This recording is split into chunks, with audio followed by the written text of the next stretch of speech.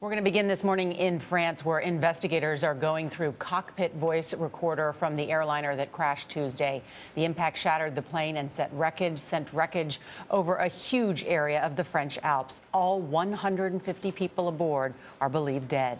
Officials say they cannot rule out anything, but it's very unlikely that terrorists brought down this jet. It was flying from Barcelona, Spain to Dusseldorf, Germany. Mark Phillips is near the crash site in the French town of Seyne-les-Alpes. Mark, good morning.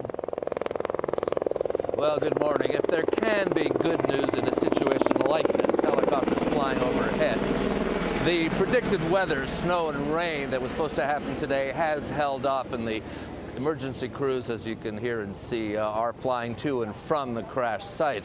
Also, the cockpit voice recorder has been recovered, but there's plenty of bad news, too.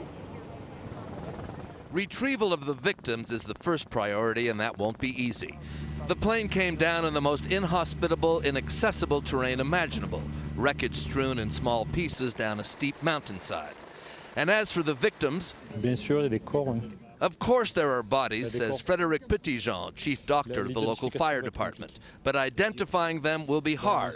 You see the state of the plane, he said, so I'll let you imagine the state of the bodies.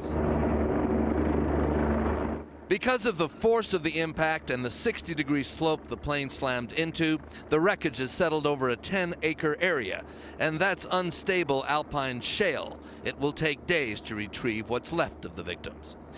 And on top of the grief, there's the mystery of why this happened. The plane's cockpit voice recorder has been retrieved, but it's damaged. Investigators are trying to access its contents for clues as to why this crash happened. The plane, which had climbed to its 38,000 feet cruising altitude after it left Barcelona, only stayed there for 1 minute before beginning a steep 8-minute descent.